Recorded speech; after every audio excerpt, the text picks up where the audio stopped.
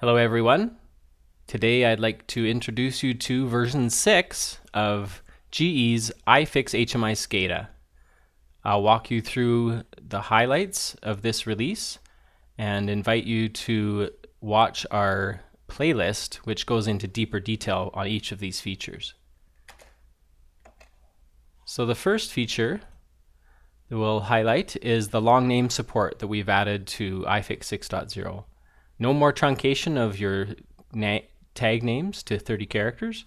We now support 256 character tag names, allowing you to more meaningfully describe your assets and take advantage especially of today's more model-based devices. Next is our OPC UA server. So OPC UA is the future of device communications, and allowing the iFIX database, both alarms and points, to be exposed via this standard OPC UA interface opens up a lot of communication options to securely connect to iFIX and retrieve data for other applications.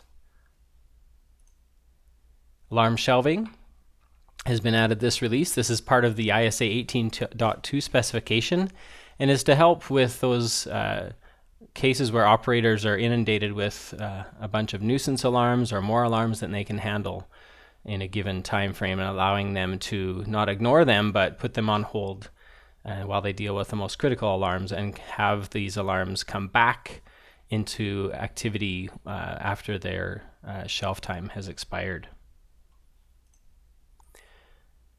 Web HMI, when it first came out, allowed you to export pictures from iFIX and then import them into the Web HMI system to tie into the Web HMI model and view them with data.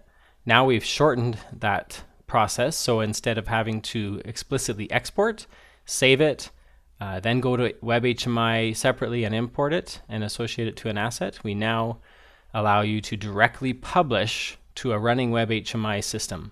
So when you create your pictures or modify them and want to see them in Web HMI from within iFIX, you'll be able to publish them directly to Web HMI. Finally, we've added a couple of domain enhancements. Multi-domain support, allowing you to synchronize more than one Active Directory domain into iFIX, as well as domain caching support for those times where you have remote nodes that aren't always guaranteed to be connected to the network. Now can take their credentials from the Windows cache to continue to do your SCADA operations. So there we have it. And these features are also highlighted in their own separate videos in an iFIX 6.0 playlist coming to YouTube.